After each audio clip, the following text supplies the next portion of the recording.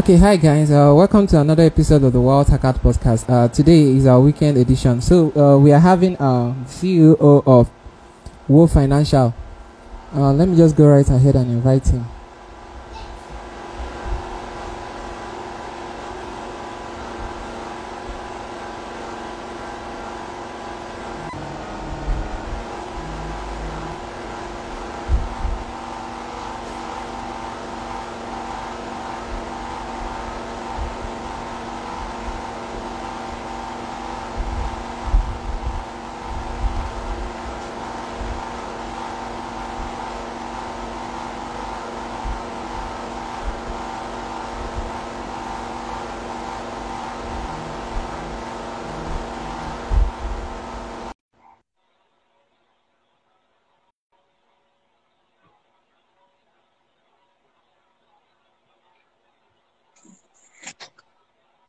Hi. Hey, how's it going? Yeah, good afternoon. I think it's afternoon where you are. It's already evening there. How are you doing? Living the dream. Living the dream. Appreciate you having me on. All right. Firstly, I'll introduce myself. My name is Chubi Daniel. I'm the host of the World Hackers Podcast. The podcast is where we teach people how to invest in the financial industry. We talk about assets from stocks to cryptocurrencies and all that. Let me just give you the opportunity to let yourself be known by our guest. So, who are you and how did you get into the investment world? Sure. So my name is Gav Blacksberg, and I'm the COO and the voice of Wolf Financial on the internet. Wolf Financial is, of course, the startup that I work for, and we're designing a app that's kind of like Twitter crossed over with an investment research platform. So we got tired of everybody going on Twitter, finding these great tickers and saying, all right, now I have to go somewhere else and research it, and said, all right, let's just do it all in the same place. My background in getting into investing, I have a bachelor's in finance from Drexel University. Started investing actually when Snapchat IPO'd. I really loved the app at the time, so I said, I want to invest in that. I think it's going to be a good long-term buy. So I'm up 400% on that. So I guess it was a good buy. And, made a brokerage account. And then around like 2-3 years ago, really started putting in more money into it. And then obviously, once I got a little bit closer to graduation, I had a bit more money. I had, paid off some of my student loans and also started building this app. I got much more seriously into investing. And then I started the Wolf Financial Twitter in August, I think, of last year, and we're up to almost around 6,000 followers, and so now it's just an everyday lifestyle. Okay, your profile said you work with Goldman Sachs. Can you just tell us a little bit about how that experience, how did it go for you, or you were a research analyst with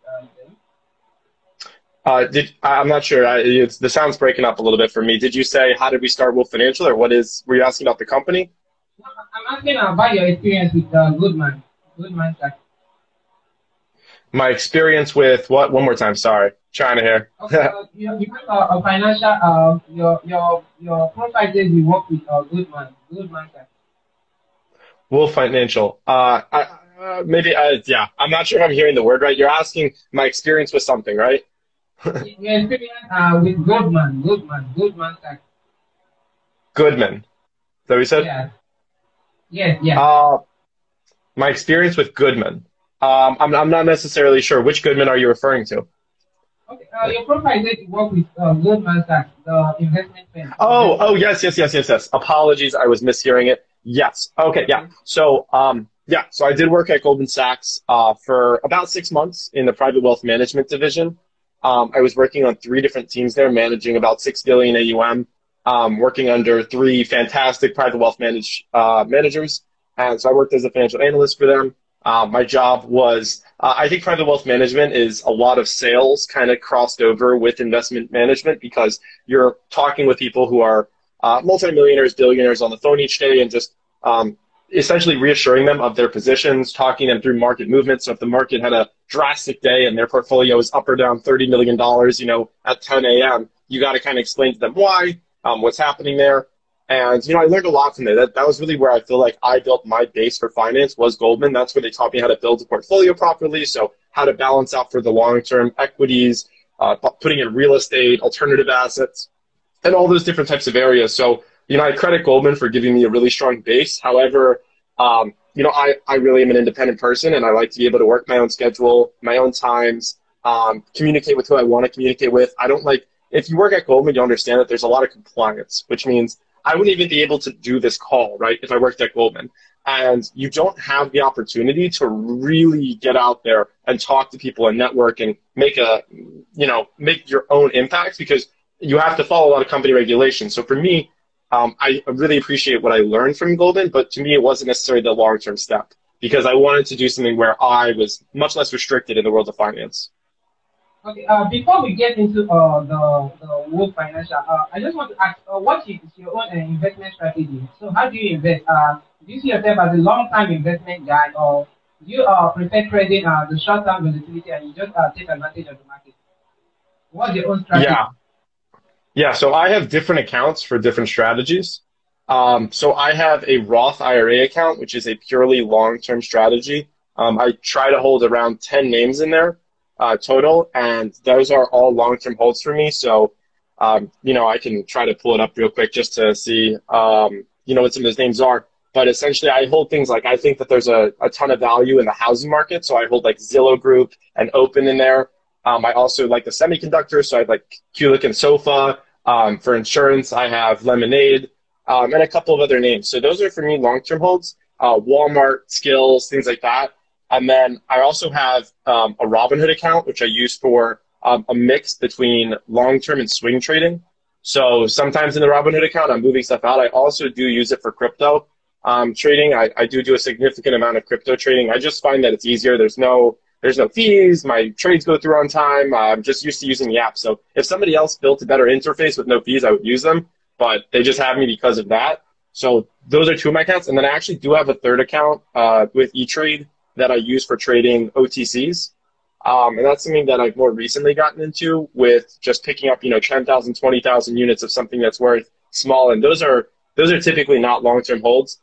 Those are me waiting for a catalyst to happen. So I communicate with a lot of different areas of Twitter.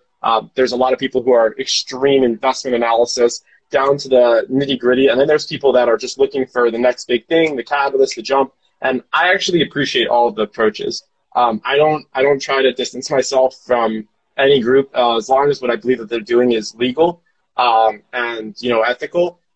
So I think that there are people that are really doing life-changing things in all of these different areas, whether it's long-term swing or day trading. And so I'm just trying to learn from all of them because I have plenty of time, so I don't see a need to pigeonhole myself into a specific area. Okay, let me, before I get into it, because you mentioned it, so how did you get into the whole Twitter thing? Because you are like really having a lot of time, a good time on Twitter. How did you get into the market madness? How did you start all that? Market Madness was just an idea that came to me. So you're talking about the tournament, right? The tournament where we pitted. Yeah. So I'm a big sports guy, and I've always, for the past several years, I play fantasy. I listen to sports podcasts every day. I'm pretty up to date. I'm following the NFL draft right now.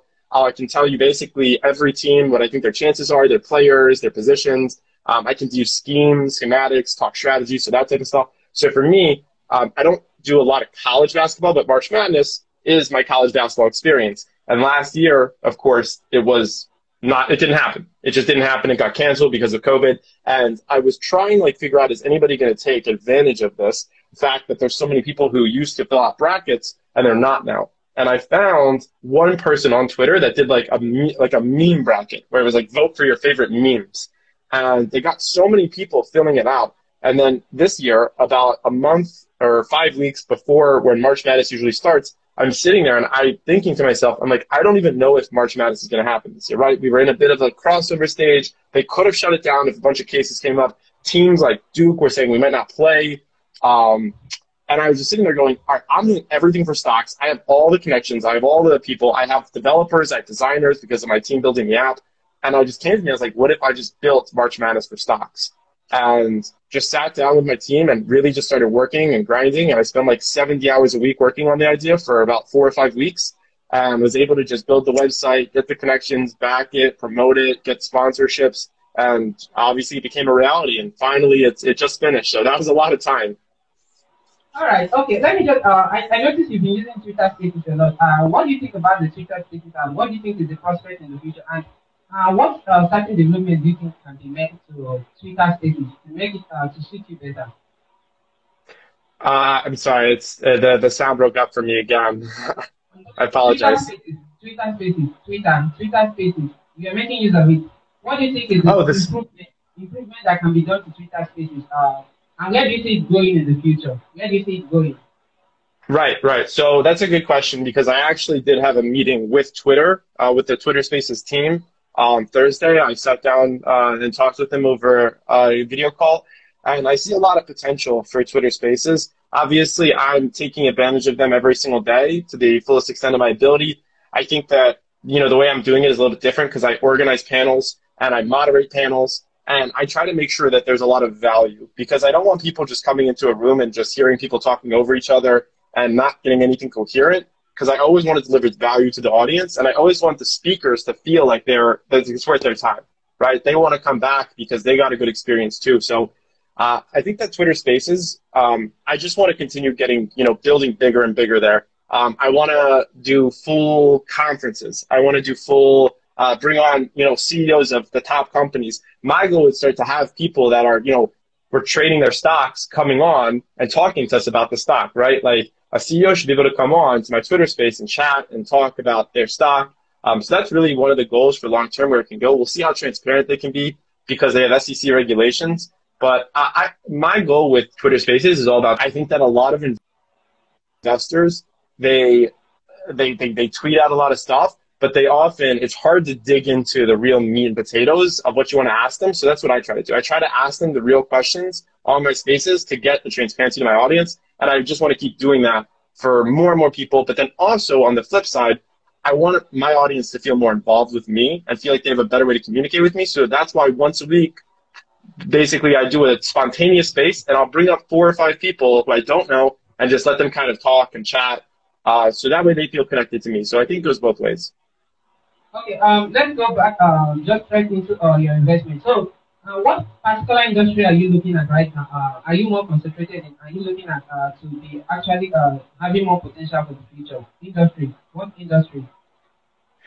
I'm open to many different industries. I'm not industry dependent whatsoever. I do have a fascination with the sports betting industry for sure. I'm very in tune with that. I think that there's a lot of potential. It's only legal in about 10 states right now, so you have massive opportunity for growth. It's the type of thing where nothing has to be built in a state for it to move in and create hundreds of millions of dollars of revenue.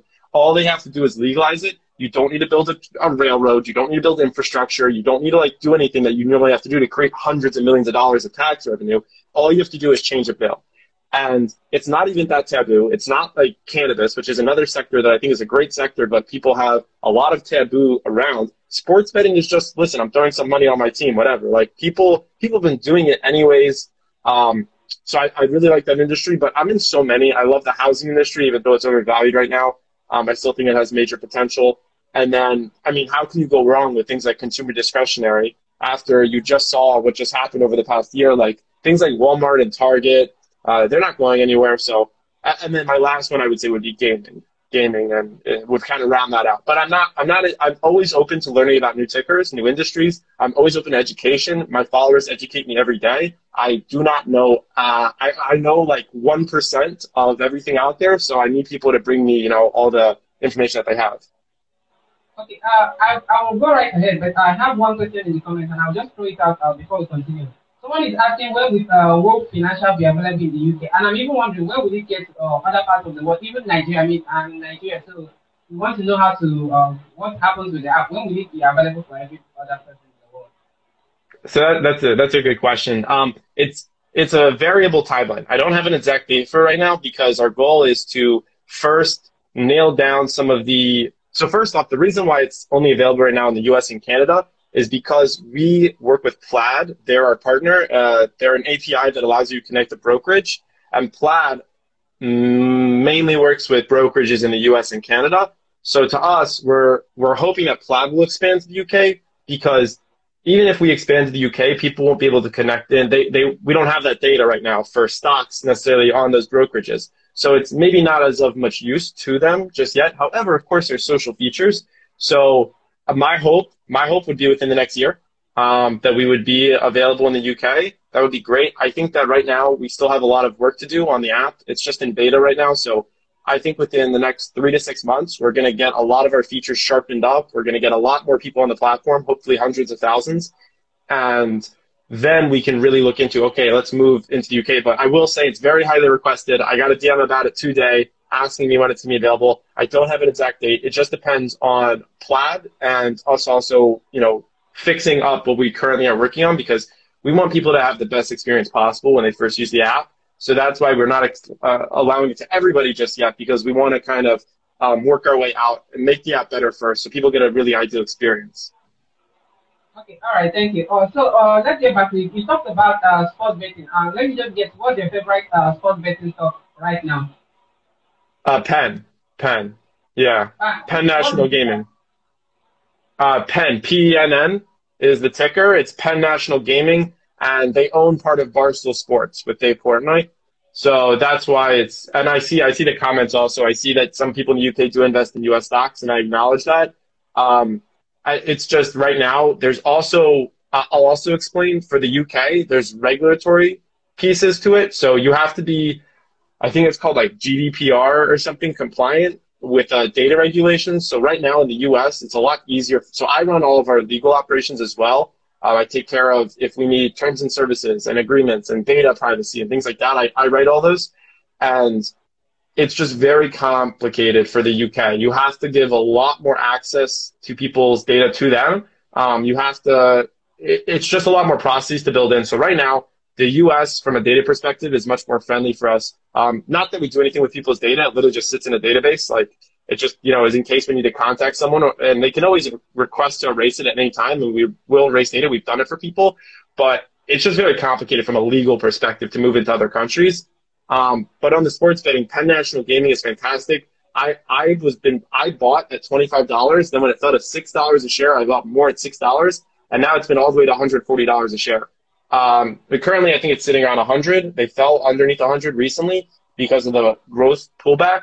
But I'm very fascinated with the stock. I did a podcast on the stock. It's on my podcast with Stock Market Nerd, who has like 30,000 followers on Twitter. So it's a great podcast. If anyone wants to learn about Penn, they should just go ahead and listen to the podcast. It's called the Market Madness Podcast. It is on Spotify. All right, thank you. Before I go ahead, I just want to understand, how did you handle the downturn? You just mentioned it, like everything was going down like crazy. Were you selling? What was the strategy to handle it? One more time? The downturn, the market downturn that happened recently. The Samsung, is that what you said? Yeah, the sell-off, the market sell-off that happened. How did you handle it? The market sell-off for Samsung stock? No, for the market, there was a massive sell-off in the market. How did you handle it? Yeah, so it's a good question. So it hasn't affected me too badly. I was up, I'm just looking right now, 18. I mean, I'm only down about 8% from the market sell-off from where I was. So it's really not that bad, right? It's only 8%. I mean, I kept a lot of my gains. I'm still up, well over 30% over the 1 year. So I'm pretty happy with my position. To make 30% in a year is very fine for me. I'm personally not the type of person who goes out and tries to make 50 to 100% a year. That's just not my strategy. I'm very comfortable making 10% a year, because I have time, right? I don't have to. I'm not 40, 50, 60 years old. I don't have to make 10% and think about it that way. I have so much time. If I make 10% every year, I'm going to be a multi-billionaire. Like, there's no problem to me with making a smaller amount. So to me, being up 30%, it's like, what market sell-off, I think it's just healthy right now. So I tried to buy the dips. I mostly added to crypto during the market sell-off because I've become more and more confident in crypto. So I'm to me, like, right now from where it's sitting, like, it's not even like a massive market sell-off. Like, I'm certainly not down. I mean, I'm still positive even over my 3 months. So it's nice. Okay, so how many stocks do you have in your different portfolios? Like, how many stocks do you handle as well? Right. So it depends on the portfolio. So my one portfolio, my Roth, I try to keep to like 10, but my swing portfolio is all over the place. I have like 30 stocks in here, and then another 4 cryptos. So really all over the place. And then my OTC account, usually 5. Is there any criteria for the number, or just for the ones you just cleared? Is there any criteria for the number? You have a No yardstick criteria. for choosing the number. Yeah, no specific criteria. I think that I like the idea long term. I like the idea that all of my stocks, I'll have in-depth knowledge into them. So it's hard to do that with more than 10 to 20 stocks. So to me, I will say my Roth, the positions are a little bit larger, which is why I try to keep it to 10. And then for OTCs, they're very volatile, which is why I try to keep it to 5, because you don't want to be in a bunch of ones, to be honest. But for my Robinhood, where I have 30 to 40 stocks, they're all, in my opinion, they all have potential, and they're not that big of a position, all of them. Maybe I'll put, somewhere from like $500 to $1,000 in each position or something like that. And that way I can keep an eye on it. It's on my radar. I'm paying attention. And if the company has some crazy news or something that changes my opinion about them, then I can go and I can add to the position. But it's more to just keep it in the back of my mind, keep me focused on it. They're not massive positions. So, if one of them was to tank and I lose 50%, it's just a couple $100 usually. So that's fine. It's more of a learning experience for me. And then I learn from that. And then when I'm confident, I transfer something into my Roth. Okay, before I go on with the questions I have here, I just want for the people, because a lot of people are coming from the Nigerian state and they've not had any experience with the World Financial app. So they are wondering, what does the World Financial app do? Can you just take a minute to explain what it does so the people can check it out maybe after this chat? Absolutely, absolutely. So I know that a lot of people are very familiar with FinTwit, right? The finance Twitter community. And I'm very engaged in FinTwit. And to me, I really liked it, but I thought that there could be a lot things that make it better. And so that's what we try to do with the Wolf app. So essentially on the Wolf app, you get a social media. So just like you have with Twitter, your posts, your retweets, your comments, but you also have video. So like TikTok, where you have that ability to have like 60-second videos. So you get both text and video. And then you also have your portfolio. So you connect in your portfolio, we pull it into the app, and you can share your portfolio as content. So now I can go in and imagine if on Twitter, right, we could see like all these people could just share their portfolio right there. So we could see it every day. We could see what they're trading, see their transactions, see their risk levels. And then we do research in app is the third thing. So you have portfolio, you have social media, and you could do your research. So we allow you to easily do research. And the goal for us was so many people are getting into stocks, but they don't have finance backgrounds. So when you tell them, look at the fundamentals, that doesn't mean anything to them. You tell them, go read a 10K, go read a balance sheet and income statement. It's meaningless. It's just words and numbers, and it's meaningless. So what we did was we tried to take all that data and transform it into graphs and make them very easy to understand with 1 or 2 sentences. So you can look at it and say, all right, I don't understand what it means that free cash flow is $100,000, but I can look at a graph and see it going up over time and understand that the company's in a good position because I can read 1 or 2 lines of words, So for us, it's a way to teach people how to do research on the Wolf app without having to have a finance background. And we have many more things coming in. We're also going to allow people to sell content in-app. So it's something that you can't do on any major social media right now. You'll be able to sell content if you're a verified user. And we're also building it with a ton of creators. So we're bringing in all their favorite features, and then hopefully they'll bring over their audiences. That's fantastic. So you are basically simplifying and making fundamental analysis easier for everyone. What'd you say? You are simplifying and making fundamental analysis. It's normally bulky. You're making it easier for everyone. Yes, exactly. That's correct. It's financial analysis combined with social media, so it's for everybody, and it's free. Okay, let's go to crypto. What are your favorite coins so far? And what do you think? What do you think about the crypto space in the next 10 years? Where do you see the cryptocurrency going? Yeah, I love the crypto space. I'm very, very heavily invested in crypto. It's at least, I think about 15 to 20% of my net worth is inside of crypto currently. I'm inside of Bitcoin, Ethereum, and Bitcoin Cash. I have a couple thousand Dogecoin just in case. So I didn't fully understand crypto until more recently. Over the past couple of months, I've actually done a deep dive into crypto to try to understand it. And mostly that's through my podcast where I interview people.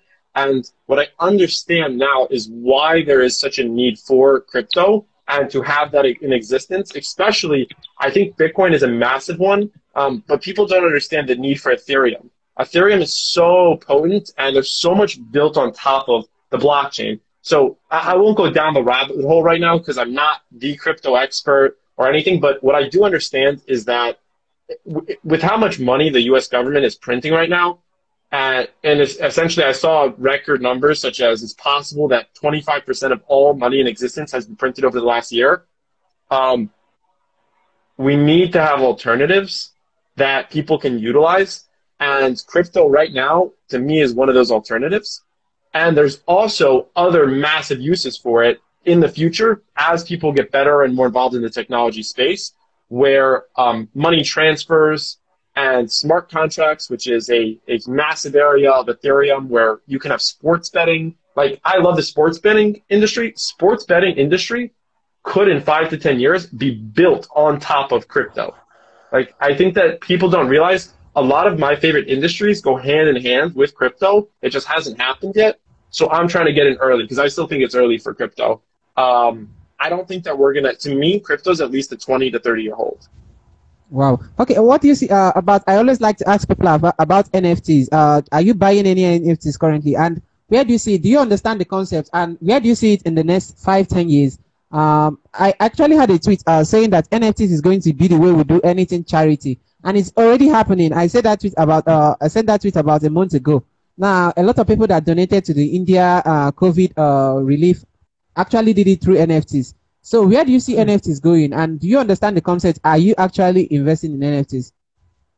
I do understand the concept of non-fungible tokens, where you utilize the blockchain to certify that an item is number 1 of 1 or 2 of 1, where you can say, I'm the only one who owns the original of this. I don't currently own any NFTs. I don't, because I see NFTs right now similar to an IPO. So a company comes out, they IPO, it's hot, right? It flies up 50, 60%, 100%, because people don't know what it's worth, right? They're saying, wow, Airbnb, it just came out, like, wow, let me buy this. But then it falls, right? Because it comes back to earth. And then you give it a couple of months and it builds a base. And you can look at it and say, all right, I believe that, we're seeing value now. Because right now, what people are paying for NFTs, they're probably not going to be able to sell them for that much in the future. That's the only reason, right, to buy one of these things is to sell for more. If you're a finance person. So I don't buy into it right now, but I do think that the concept is here long term, and the concept has value to it once the valuations become more realistic. As for charity, that's a fantastic idea. I had not heard of that. I'm not sure why NFTs would be used for charity over just donating the money. Are you? Yeah. No, somebody will just make maybe a picture or an art representation, and the person will say, okay, who is going to bid to buy this? All the money that is going to I'm going to get from this is going to be donated to charity. So a lot of people will buy that, and then they will hold the original copy of the artwork or as an evidence that they donated to charity at some point and all that. That's how it works, actually. That's a very cool idea. Okay, I like that idea of creating an NFT, saying I'm going to sell this for charity. I think that that's kind of been being done. Like, just not, it just hasn't been an NFT, right? People have created paintings for decades, right? And so this is going to go to charity. So you're just, it's just a way to convert it to electronic and digital form for charity. So I do like that idea. I think that there's other abilities for NFTs. For example, digital diplomas, right? People go to college, you get your digital diploma. It's an NFT. I own this on the blockchain. It's my diploma.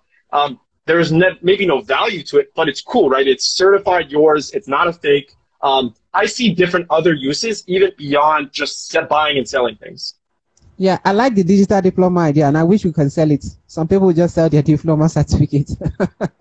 Okay, that's nice. Okay, let's look at some other. Do you believe in investment teams? And do you believe in investment teams? Like this team is actually in vogue for the market at the moment, and then after some time, another team will be in vogue. Do you believe in teams? And do you follow any team for your investments right now? Investment teams, themes. Yeah. Yeah, I do believe in investment themes. I think right now, obviously, like small cap growth is definitely a theme. I don't think that investment themes have to be exclusive. I think that there's still plenty of value to the FANG stocks, which are massive market caps. And you can also go after the small cap growth. I think that there are themes, though. I fully agree. I do like getting in on the themes personally because I'm a big believer in the people's ability to move the market. And retail traders have more power now than ever in history to move the market. In fact, the amount of retail traders in the market more than doubled last year.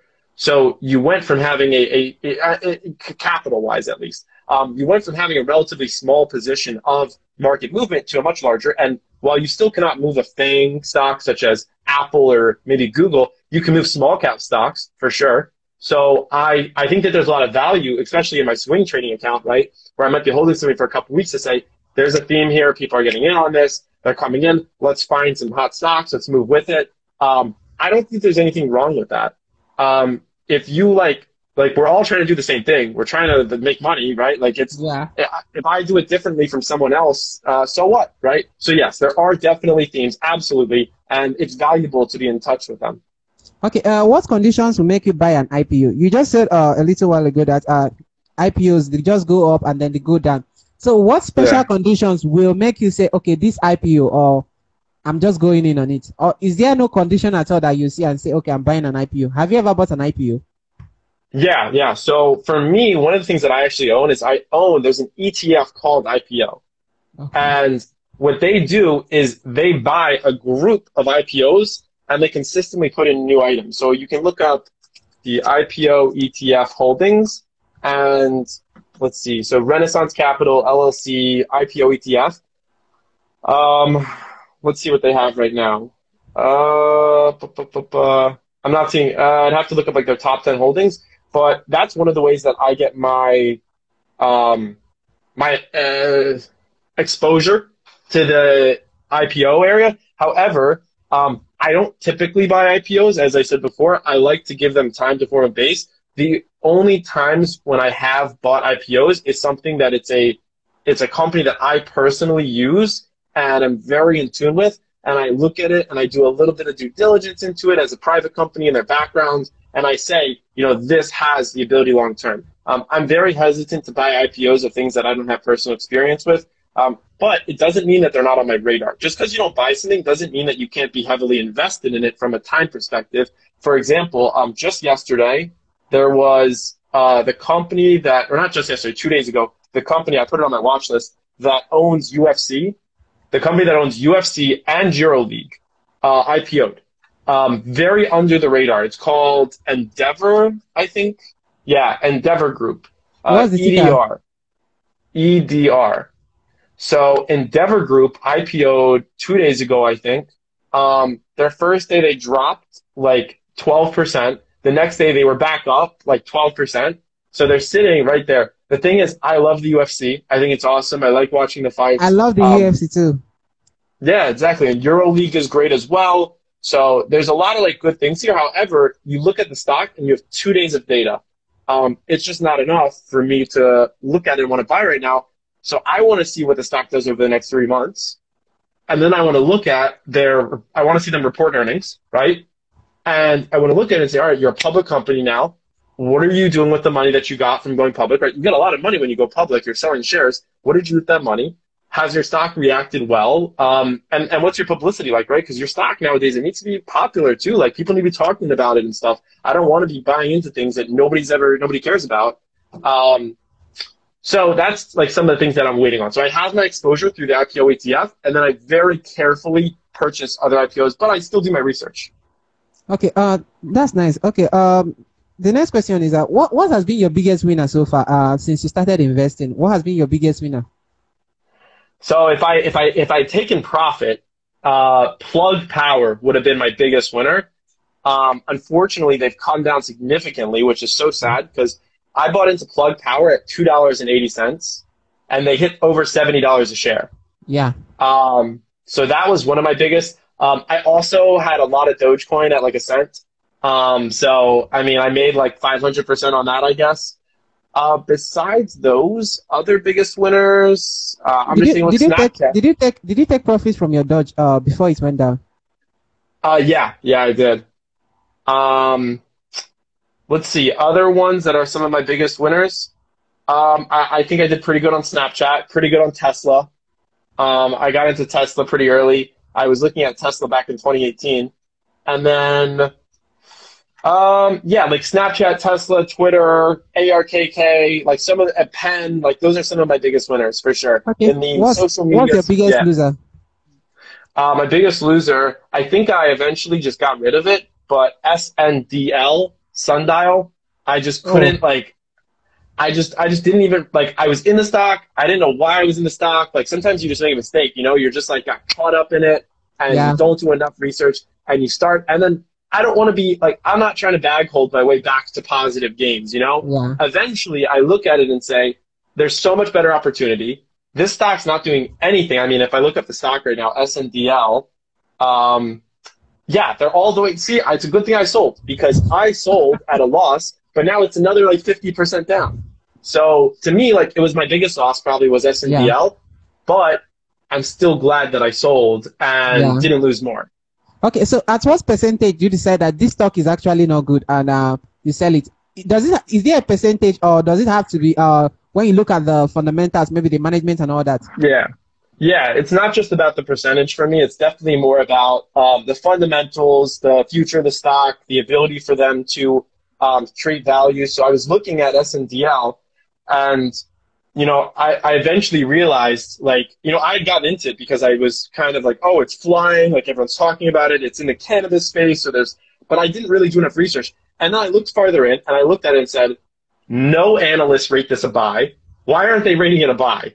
Everyone was rating it a sell or a hold. So I didn't like that. So I looked into the analysts and I see, okay, they're not blowing earnings out of the water. They don't have a competitive advantage in the industry. There's way better companies than them that may not have shown that type of growth. So, you know, I was already down, I don't know, 50, 60% on the stock at that point. And I just said, I could see myself losing 90% on this stock. Yeah. I don't want to do that. So that's when I got out. But if there's other stocks that I am down on a good amount because of the growth sell-off, but I'm not planning on selling them regardless because I still believe in the stock. So like stocks like, let's see, stocks like even like Palantir or DMTK. These are stocks that I'm currently down on. I'm currently down on DMTK, but I fully understand exactly what the company wants to do. I believe in the mission. I believe in the product. SNDL did secondary stock offerings. I see in the chat. Yeah, Bobby, thank you. Yeah, they're no bueno. So I can look at DMTK and say, all right, I'm down on the stock. It's not good. I'm down, gosh, probably 34% right now, like on that position. But I'm very confident in the 3 to 10 year holds, right? I can look at it and say, all right, I know what the stock's doing. They have a competitive advantage. They're spending money well. I'll hold because I don't believe I'm going to lose 80% on that stock, you know? So to me, it's a risk-reward trade-off. Okay, so I understand what you're saying. So do you really believe in opportunity cost? And then how big does a stock have to get before you say, okay, yeah, I'm cutting it down? Some people say, okay, at 15%, and no matter the potential, I'm actually cutting up. Some say 30%. Do you have a percentage that you say, okay, no matter how big, I'm not going to allow this to go bigger than this? And do you believe in opportunity cost? I definitely believe in opportunity cost in every aspect of life. So not just the market. I think that factors into a lot of areas. I don't think that there's a specific percentage. Sometimes there's a price target. So, for example, with Penn, when I was in at $6 a share and it was flying and flying and flying, I did my research and I did like a bit of a DCF and I looked through some Goldman Sachs research and I picked $80 a share because that was actually Goldman Sachs. That was their price target and I looked through it. And so at $80 a share, I took profit. Now, they continued on and they went up to 140, but it doesn't mean that I did the wrong thing because I was already up hundreds of percent on it, 300-400%. So it's not necessarily a percentage, rather as sometimes I pick a price target that I believe the company is worth based on, because, you know, the way that you value these companies, if you're doing a growth company, is you're valuing it based on future cash flows. You're taking the future cash flows that you predict out and you're discounting them back to the current day basis on the basis of some type of discounted cash flow tracker. So you want to pick, all right, here's what I believe the WACC could be, the weighted average cost of capital, and here's the future cash flows. They're going to make X million amount each year. I'm going to discount that back, divide it by the amount of shares outstanding, and that is the price that I have for the stock. So sometimes I'll do that if I'm feeling like putting in the work, and I'll find the price, especially if it's something that I really believe in and I really want to fully understand, and then I'll take profit. But no, not like 15, 20%. I'm simply not that methodical. Okay. All right. I just want to ask you about some of the big competitions for Penn. You said you're into the betting. DraftKings, what do you think of DraftKings and IRS and some of the other big competition? Do you think that Penn is actually going to be the winner in the industry? I think that there's room for both. I own DraftKings also, in addition to Penn. If you look at them, they're each taking large market share percentage in all the states that they're moving into. So both of them might be getting 30-ish%. In my opinion, as they continue to move into more markets. So I like both of them because to me, the sports betting industry it's a casino, right? And the house always wins. So there are going to be money printing machines when everyone's betting on these because people are losing their money like this to the casino. Number two, both of them have very good marketing. Unfortunately, DraftKings spends so much money on marketing that it's kind of ridiculous.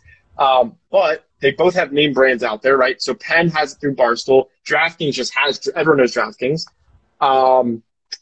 So I like both of them. I don't own any other players in the area. Those are the two that I would pick to make the move. But to me, it's like you have the ability to buy a mobile casino. Like that is a money printing machine. So, that's why I love that industry. Okay.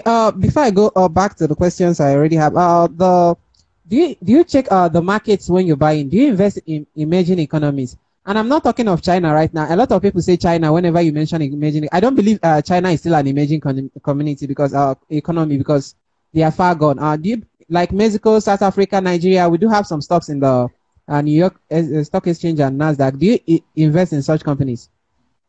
I'm much less familiar with them. I think that's probably a bias based on the crowd that I'm surrounded with, right? They're just not talked about as often, so they don't come up on my radar. I am familiar with several index and ETF funds that give you exposure to emerging countries and where you can just buy it overall, and those are what I'm more comfortable buying because sometimes I don't know where to find the financials, right? I don't know where to find all the data.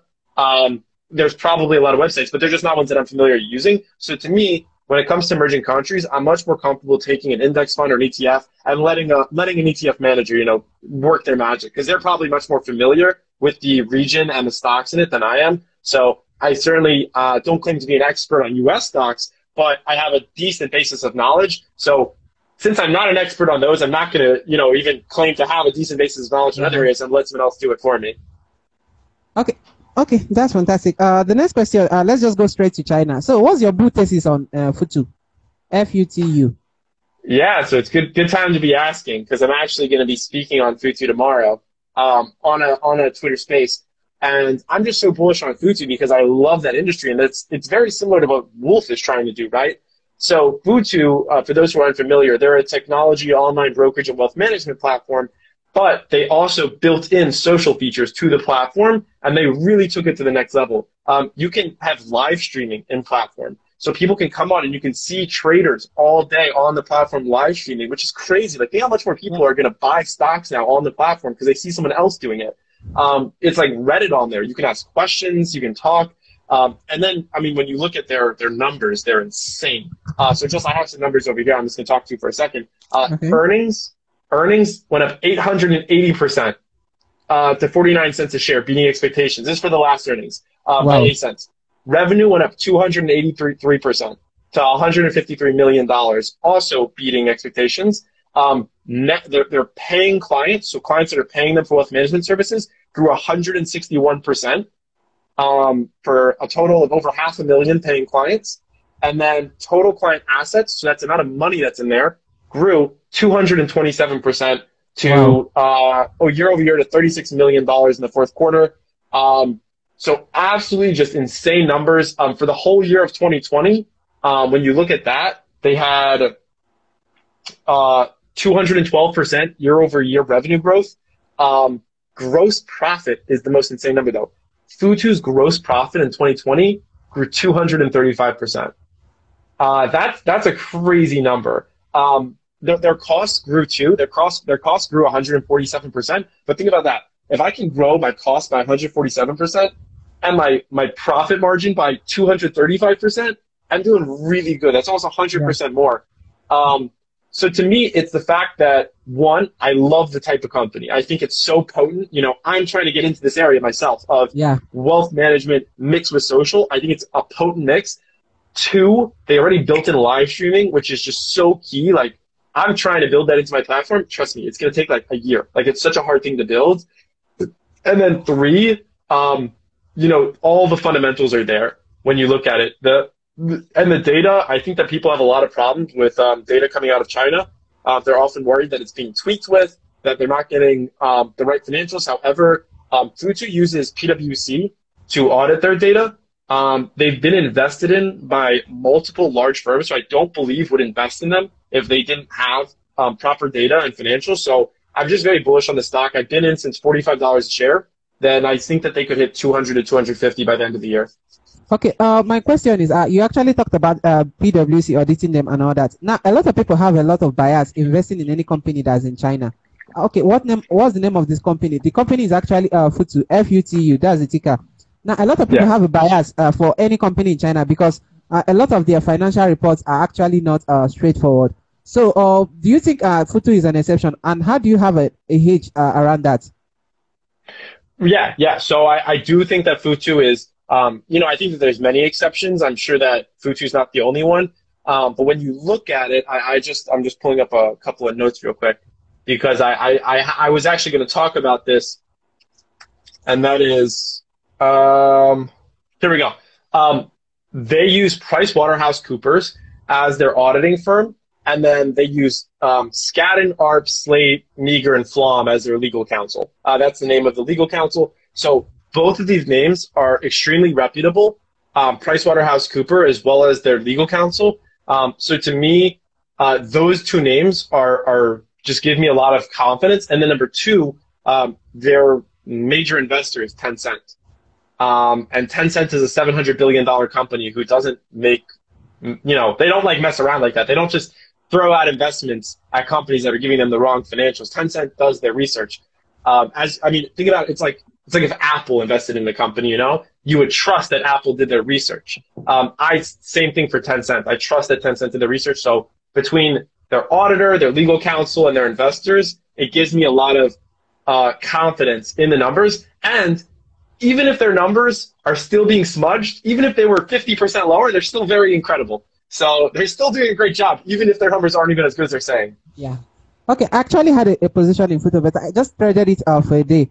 I bought it, it went up, I think 20% in one day.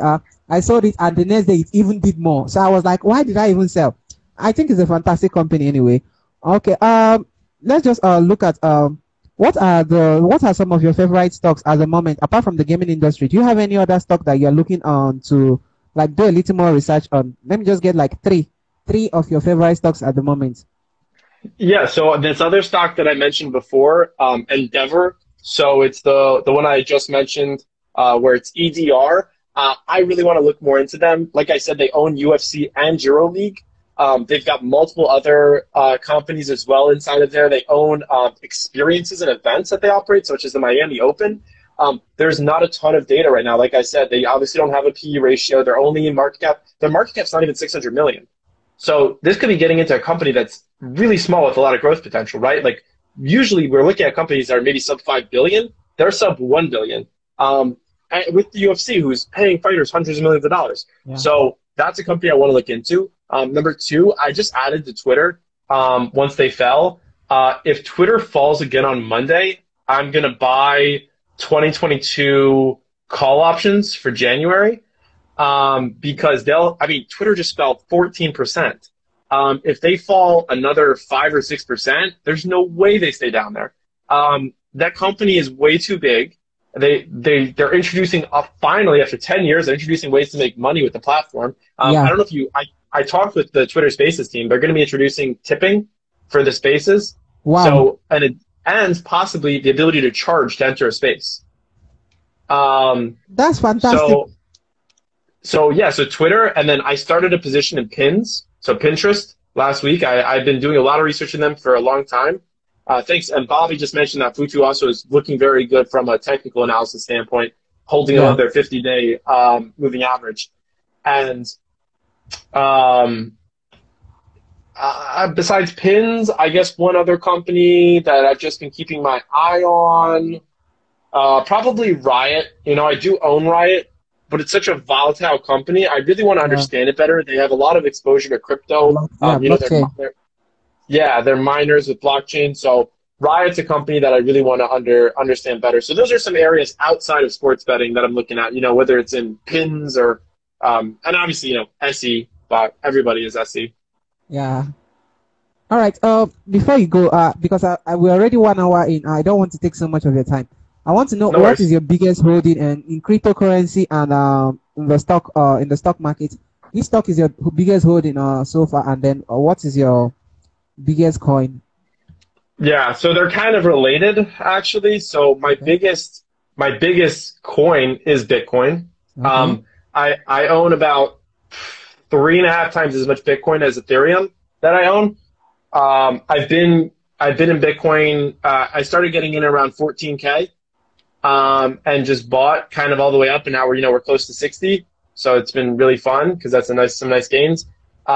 I really feel like over the past month or two, I've gotten a much bigger appreciation for Bitcoin and an understanding for the value of the coin and the scarcity that's going to be able to achieve.